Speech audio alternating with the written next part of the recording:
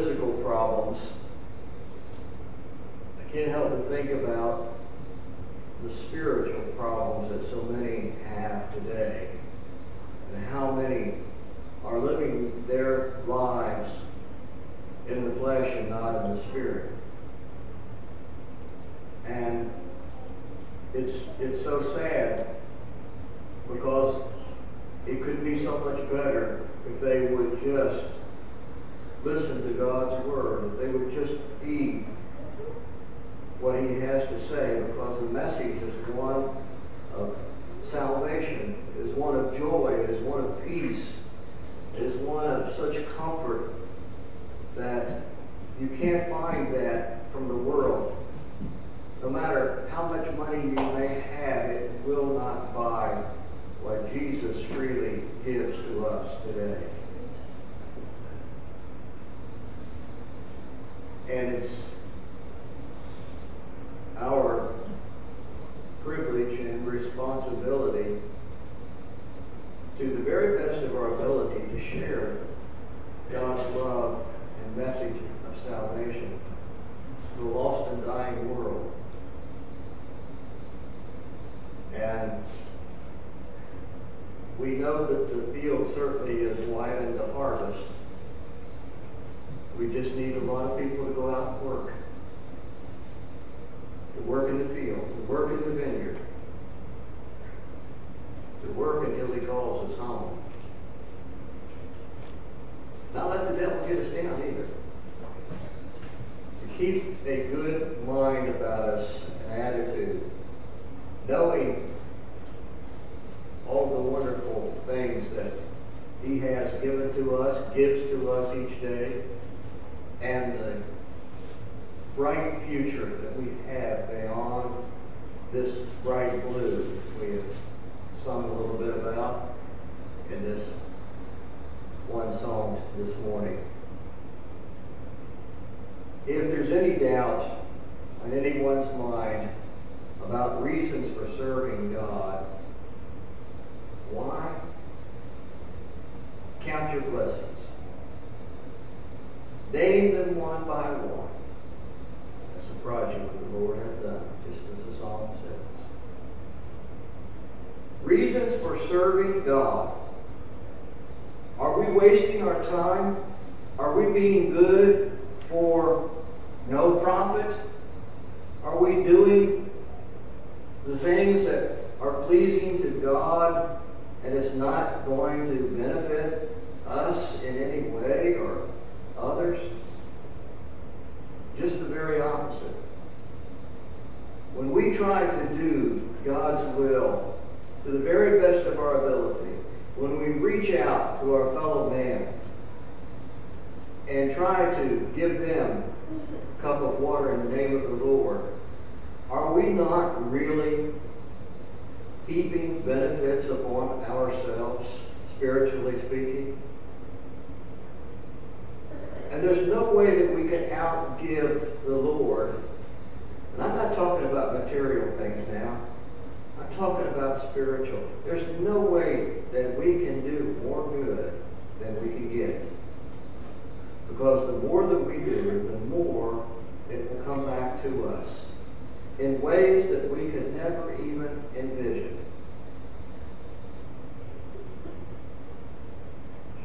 Reasons for serving God. In 1 Peter chapter 4 and verses 1 through 6, this will be used as our text for our lesson today. For as much then as Christ has suffered for us in the flesh. There's the example. Arm yourselves likewise with the same mind. For he that hath suffered in the flesh hath ceased from sin, that he no longer should live the rest of his time in the flesh to the lust of men, but to the will of God. For the time past of our life may suffice us to have wrought the will of the Gentiles, when we walked in lasciviousness, lust, excess of wine, revelings, banquetings, and abominable they think it strange that you run not with them to the same excess of riot. You that have been converted, they think it's strange that you don't continue on in those old friendships, those old ways of the world. You are now an oddity instead of one in a group. Because you can no longer run with that group, doing the things that you did before, and which they still practice. And make no mistake about it, they will condemn you for what? Straightening your life out, getting right with God, cutting out all that foolishness.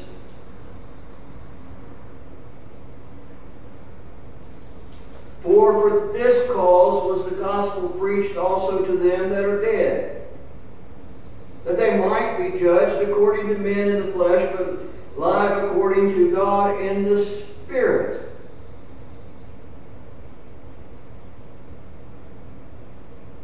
We're dead. You heard the expression, dead man walking? That describes someone in a penitentiary on death row. And when that day comes, that he comes to meet his executioner, I'm sure this is where this came from. He's being escorted from his cell to that place of execution. Dead man walking. We, in a sense, are dead men and women walking today. Dead to the world, dead to the flesh and the desires thereof, but alive, living, really, truly living a spiritual life. Amen. Animated by Jesus' redemption upon the cross through His blood. The redemption from our sins through that precious blood which was shed for the sins of the world.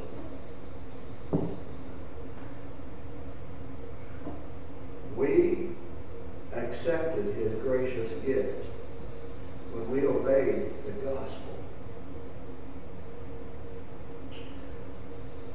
Everyone could do that if they had a mind to change. They had a will to serve God instead of being selfish and self-centered. Ones that would be willing to give up whatever it takes to buy that pearl of great price. The pearl merchant, as described in the Bible, he knows the gems and what they are worth. And when he sees the best, he recognizes that. His eye is discerned to see what many people would not even begin to fathom. But when he sees that perfect pearl of great price, which is the church, which is the plan of salvation, which is Jesus Christ and all that is involved therein, he goes and sells all that he has that he might have that. What's that mean? Well, you don't go to the bank and empty it out and come and say, "Here, Lord, here's $100,000. That's all I got. Buy my salvation today." No, it doesn't work that way, does it? What the parable is telling us with a material scene, that we might be able to lay beside the spiritual and to see that whatever it takes, we should have the discernment to see the real, the genuine article, and to say, that's what I want. And so we became Christians. Paul describes it this way: those things that were before, I count them as refuse.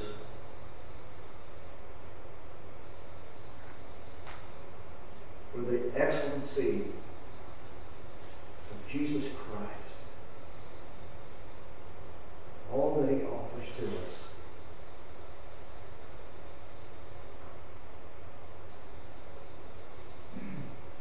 Man has a choice. He may serve God or he may serve Satan. Someone says, well, I don't want to serve God, but I'm not serving the devil. Guess what? Jesus said, he that is not for me is against me. And if there's someone that is against Jesus, that is the devil. So you have to make your choice. You can't say, I'm going to stay in between. You can't ride the fence. A lot of people think they can. They think that if they lay low on the radar scene so that the devil's not paying attention to them, not being really bad, as they would describe it themselves. I don't get drunk too much. I don't carouse too much. Just a little bit. So the Lord's not really after me. Maybe He's not noticing these things. Oh, there's not a thing that is hidden, laid bare before God Almighty.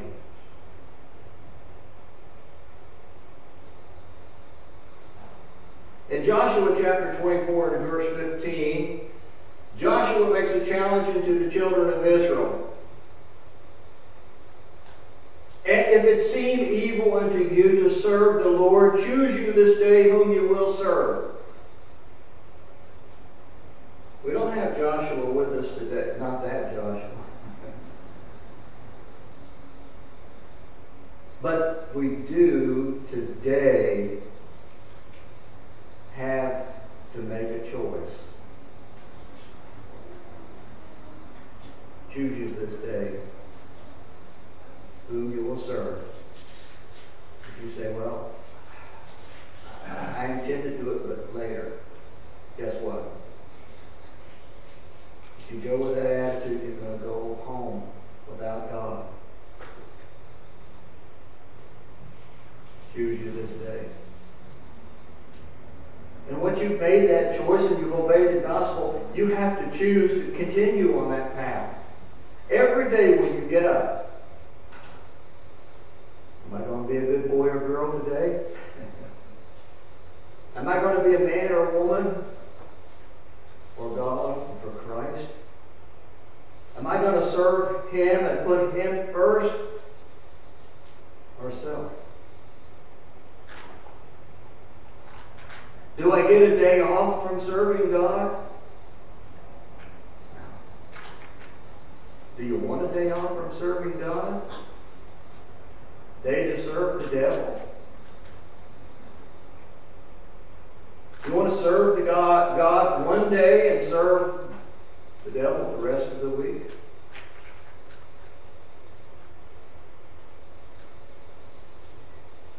Joshua told the children of Israel, you make your choice. As for me, my house will serve the Lord. To serve Satan may bring a bit of pleasure today. Pleasure to sin for a season. The devil makes it sound good. But there's one thing that we need to remember. He'll take you with that sin farther than you want to go, cost you more than you want to pay, and keep you longer than you intend to stay.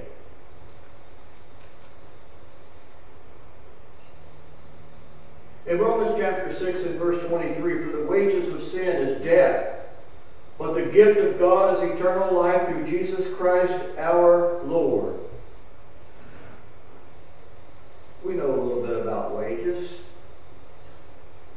And if we're at the age of retirement, we know a little bit about that Social Security, pension check, whatever, coming through at certain times. But what about the wages of sin? Did you know that there's a payday for that? Oh, yes. Ask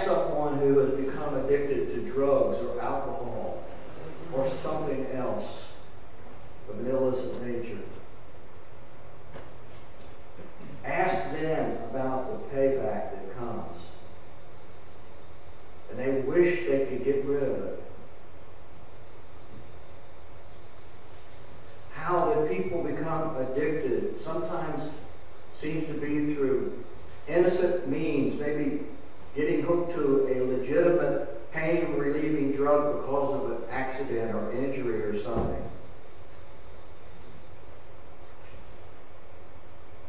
And how hard it is to break free.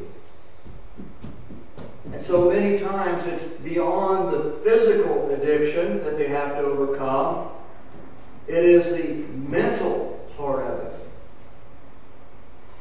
The psychological impact and dependence. So that people would give up everything just for that next high. They would sell their possessions, forsake their jobs, end up homeless, begging on the streets, prostituting themselves, thievery, whatever. That's the wages of sin, isn't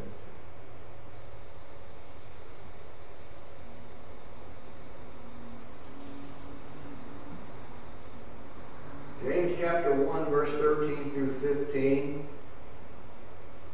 We can't blame God, can we? God does not tempt us to do evil.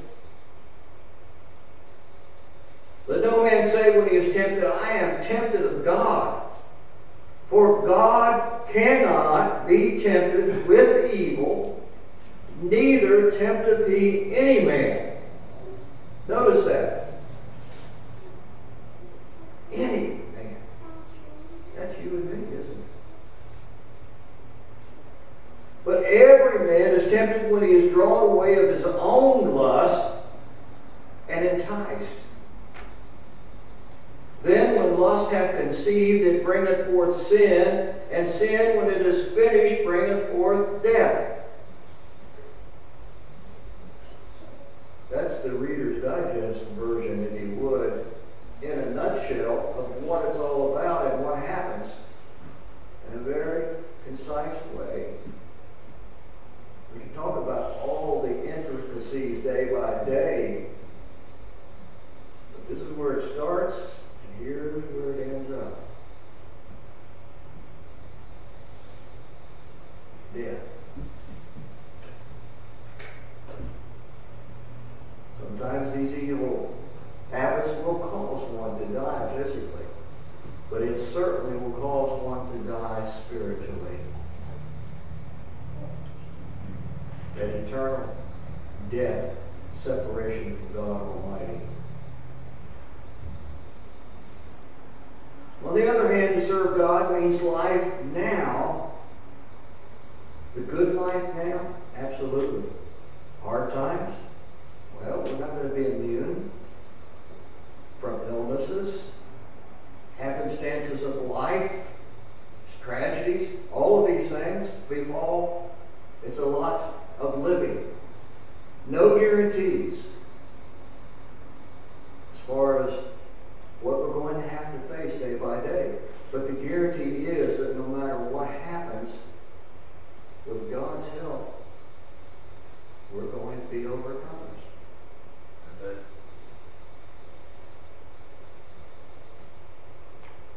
In John chapter 10 and verse 10, Jesus compares that of Satan and what he's all about, Jesus.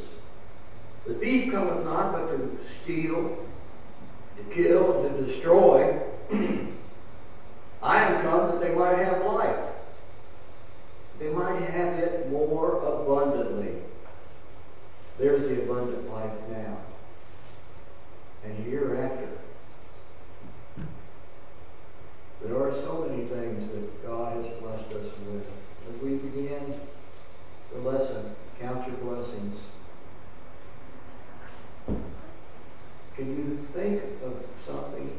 Is there anything that you can give thanks to God for today? You know, once you start thinking about it, it's hard to stop. Because it can go in so many different directions. It can go inward, thanking God for the personal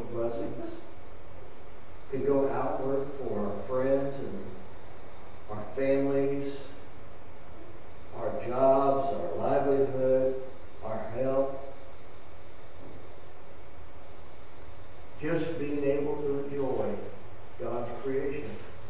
The blessings are there, aren't they? From the text, let's notice some reasons for serving God. Number one, because of the death of Christ. We should be glad to serve God. In 1 Peter chapter 4 and verse 1, for as much then as Christ has suffered for us in the flesh, arm yourselves likewise with the same mind, for he that hath suffered in the flesh hath ceased from sin.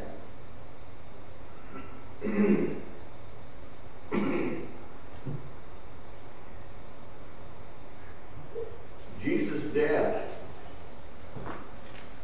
was a demonstration of God's love and care for man.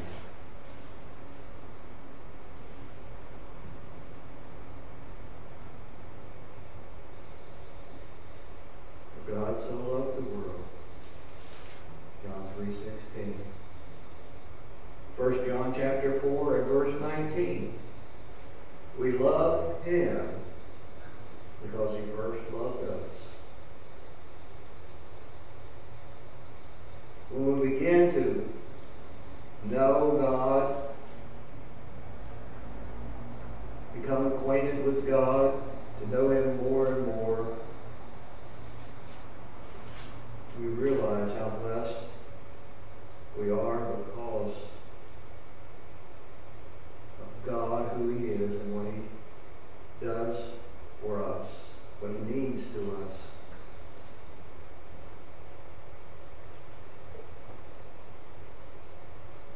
God is love. God has demonstrated supreme love. Love for God will cause one to obey God. If you love me, you will keep my commandments. John chapter 14, verse 15. About 1 John chapter 5 and verse 3. For this is the love of God, that we keep his commandments, and his commandments are not grievous. He's not put such a burden on us that they are grievous requirements. Things that grieve our being, our soul, that are so hard that we physically fall down.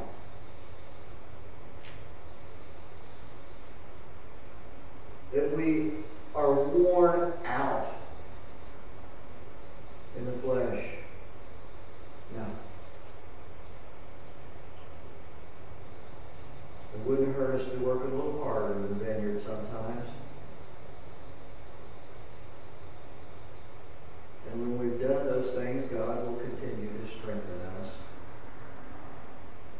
and give us, as it were, wings as eagles that we might soar. Though the outward man perish, the inward man is renewed day by day.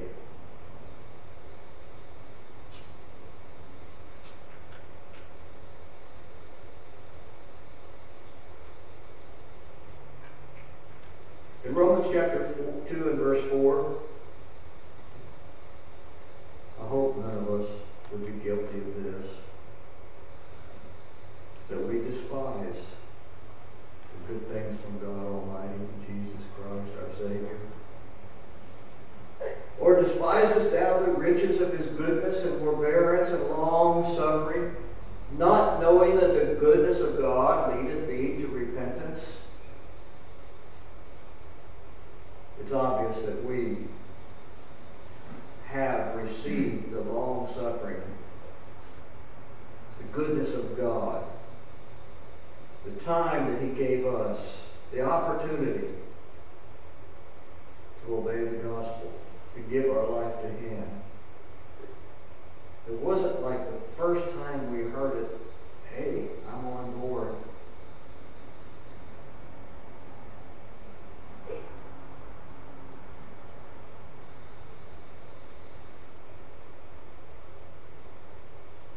Paul reminded Titus to urge people to a zealous zealous life by reminding them of this. In Titus chapter 2 and verse 14, Paul writes, who gave himself for us, that he might redeem us from all iniquity and purify unto himself a peculiar people, zealous of good works.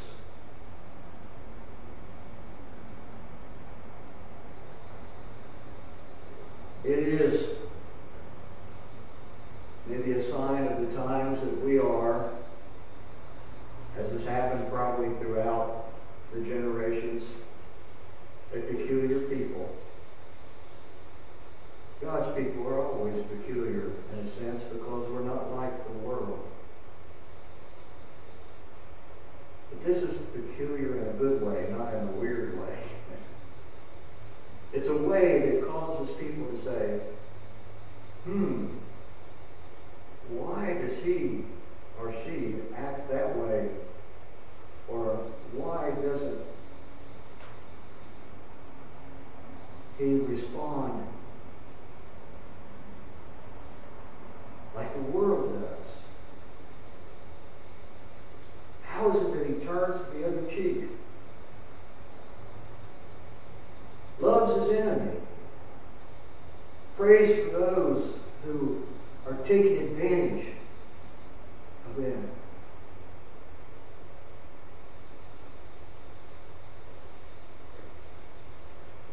That's the kind of peculiar people that we must be. Zealous of good works.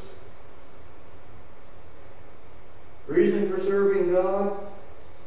Well, we see from the scripture that we studied that they had sufficiently served sin.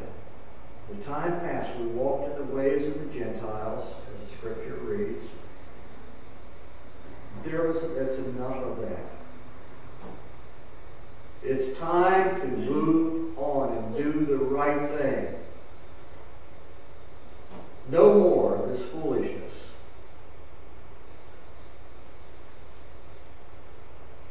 He that hath suffered in the flesh hath ceased from sin.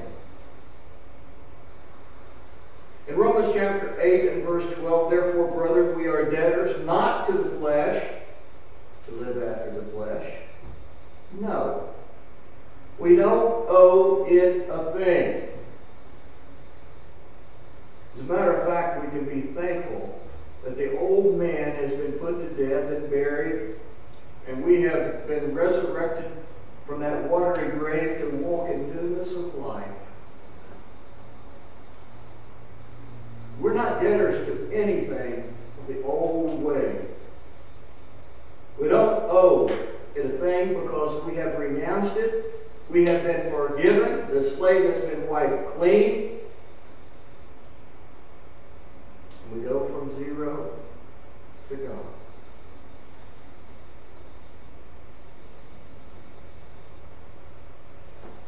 For he that is dead is freed from sin. Now, if we be dead with Christ, we believe that we shall also live with him. Romans chapter 6, verse 7 and 8. You see how these scriptures all tie together as we get the big picture? How that if we take a scripture out of its context, sometimes we don't understand and we don't appreciate all that it has to say. But we're not by any means exhausting any of these scriptures in the depths and the riches of God's gracious word. We can go to that well of knowledge and always come back with our buckets full. Never dry, but never a dry well.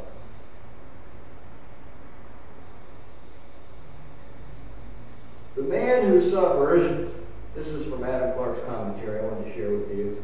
The man who suffers generally reflects on his ways, is humble, fears approaching death, loathes himself because of his past iniquities, and ceases from them. For in a state of suffering, the mind loses its relish for the sins of the flesh. because they are bitter to him through the apprehension which he has of death and judgment. And on his application to God's mercy, he is delivered from his sin. You say, what? How about this way? Let's make it easy. We're out there, we're not really caring about God, we're living to the flesh, doing the things that we want to do, and all of a sudden we're threatened.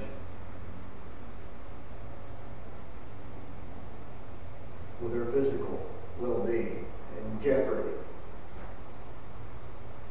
And we begin to think, what am I going to do? And then you realize, not a whole lot I can do. Maybe you're in the hospital. There's only so much the doctors can do, right? So you think, what else is there to... God. And when we think about God and we turn to God because we know that he is a higher source than all these other helps that are of the world,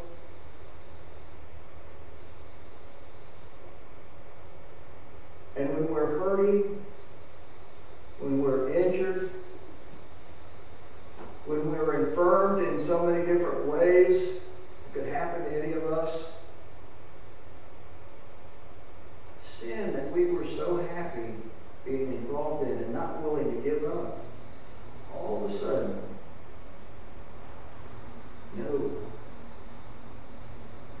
no appeal. I need help from God. No one else can help me. If I'm going to get well, it's going to be with the help of God. If I'm not going to get well, I'm going to have to meet God, and I need to be prepared. And to do that, guess what? Changes have to take place. My priorities have to change. My desires, my want to do or not want to do something. These things all change.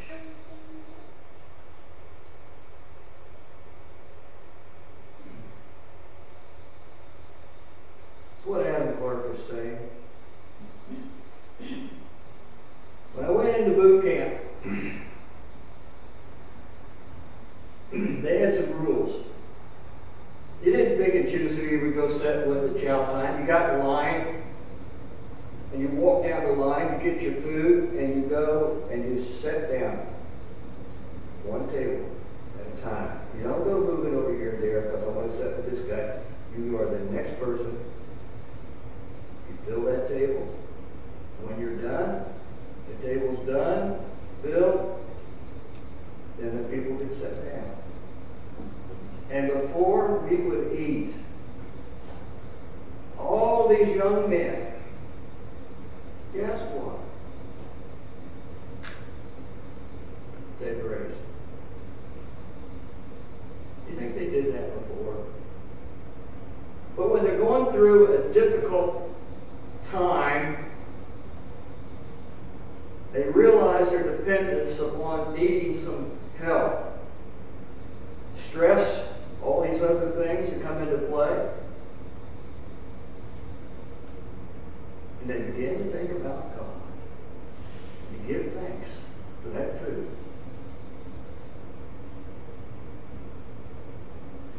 Isn't it strange how sometimes we act? Situations will cause us to begin to think about God.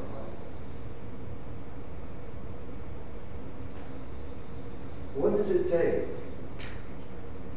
to get us on board and to keep us there? Is it a fear of harm, of death? That will only last so long.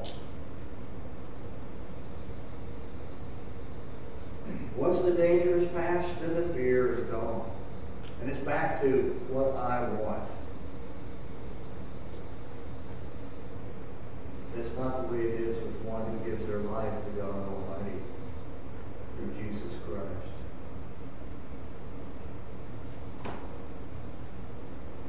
You keep His commandments because you love way it's going to work. Because without love, it's all meaningless.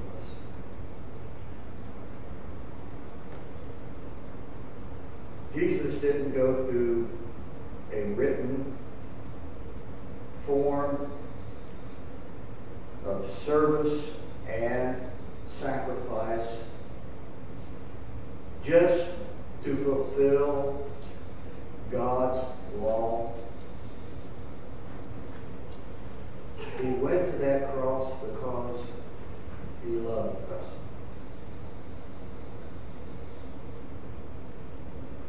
His love kept him upon that cross. When the gainsayers and such were saying, if you are the Son of God, come down off that cross. Call the angels to deliver you. You saved others, you can't even save yourself. Prove it.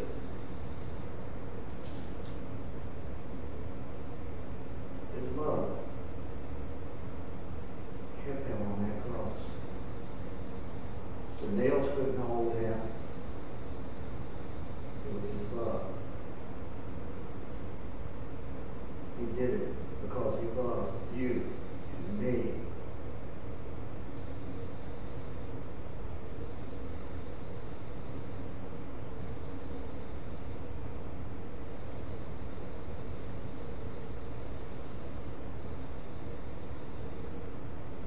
Reasons for serving God, number 3, so one may influence others to serve God.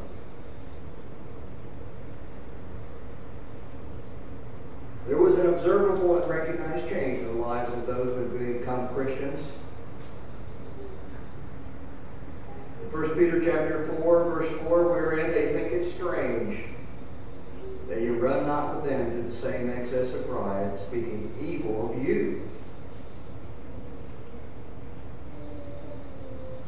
Criticism of the sinner was an admission to the change that God's people had experienced. They had turned from sin to serve God. 1 Thessalonians chapter 1 and verse 9, for they themselves show of us what manner of entering in we had unto you, and how you turned to God from idols to serve the living and true God. The transformation in their lives was evident. Matthew chapter 5, 14, 16, you're the light of the world. A city that is set on a hill cannot be hid. Neither do men light a candle, put it under a bushel, but on a candlestick. And it giveth light unto all that are in the house. Let your light so shine before men that they may see your good works and glorify your Father which is in heaven.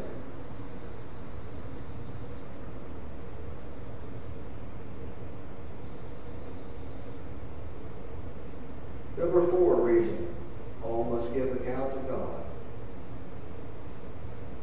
1 Peter 4, 5, who shall give account to him that is ready to judge the quick and the dead. Judgment is as sure as death. In Hebrews 9:27, and as it is appointed unto men once to die, but after this the judgment. 2 Corinthians 5:10, for we must all appear before the judgment seat of Christ, that everyone may receive the things done in his body according to that he hath done, whether it be good or bad. Yes, we're going to have to give an account. We must appear. We will not be judged by the criticism of sinners. We will be judged by Christ. Matthew chapter 25, verses 31 through 46 gives us a picture of the judgment scene as Jesus narrates. It will produce a separation.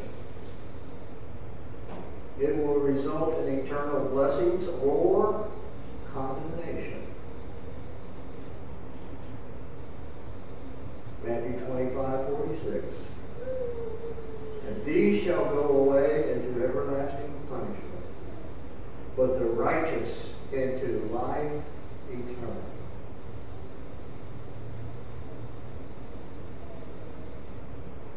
Those who had already died when Peter wrote will also face God in judgment. Everyone that has ever lived.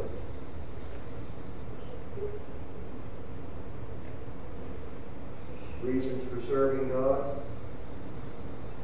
This should prompt us to serve God. But we must do it with reverence and respect.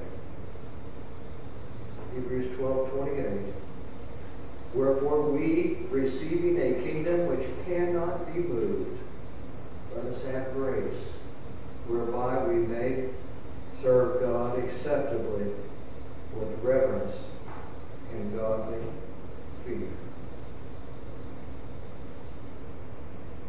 Let's put God first. Let us live our lives according to His will. Cease from sin. Alive in the Spirit and dead to the ways of the world. If you believe that Jesus Christ is the Son of God, today is the day of salvation. Make that choice to obey the gospel. Repent of your sins, confess His name, and be baptized for the remission of your sins. The simple plan of salvation, if you believe